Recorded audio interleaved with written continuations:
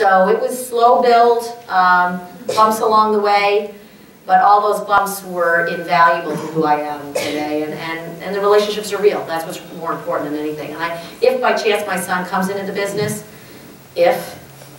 or my daughter, I'm actually a little uncomfortable saying to them, you know, gee, you really should start kind of low and work yourself up, because it's just, I don't know, but that was the greatest gift for me, is starting where I started. Not that a cost account was low, it's an awesome job. But, yeah, but you had worked there since you were 16. Yeah, well, then I was stuffing boxes and selling displays. It's okay, you knew how to work. Yeah, so that's going to be a little issue for me, is because I think to make that transition you're talking about, and that sort of that delta when that you actually now take a real leadership role, if you go through the way I did, it's sort of seamless. If you come in that position, or a high-level position, you haven't done all the things that I just shared, and if I'm at all good at what I do, those years are what made me that way.